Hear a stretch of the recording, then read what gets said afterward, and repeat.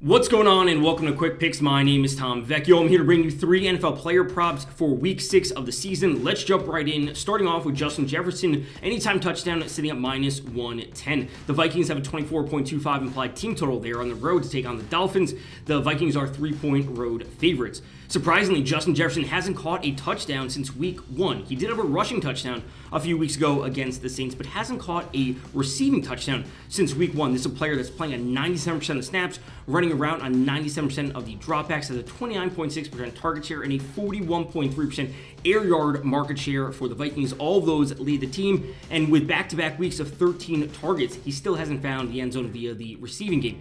The matchup against the Dolphins is a good one. They've allowed 867 receiving yards to wide receivers. That's the 9th most in the league. They've allowed 5 passing touchdowns to wide receivers. That is the 5th most in the league. So all of this shapes up to be a good matchup for Justin Jefferson to finally find the end zone via the passing game. Next up, Robert Tonyan, over 23.5 receiving yards, the tight end for the Green Bay Packers. The Packers are at home. They are 7.5-point home favorites with a 26.25 implied team total against the Jets.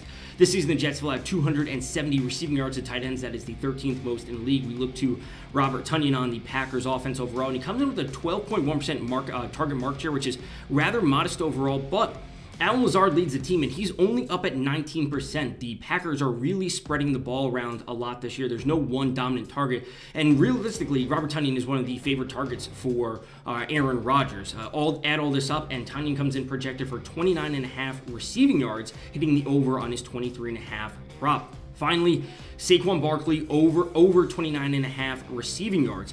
The Giants are 6-point home underdogs going up against the Ravens, which should put them in a positive passing game script. They should be trailing, passing the ball to keep up.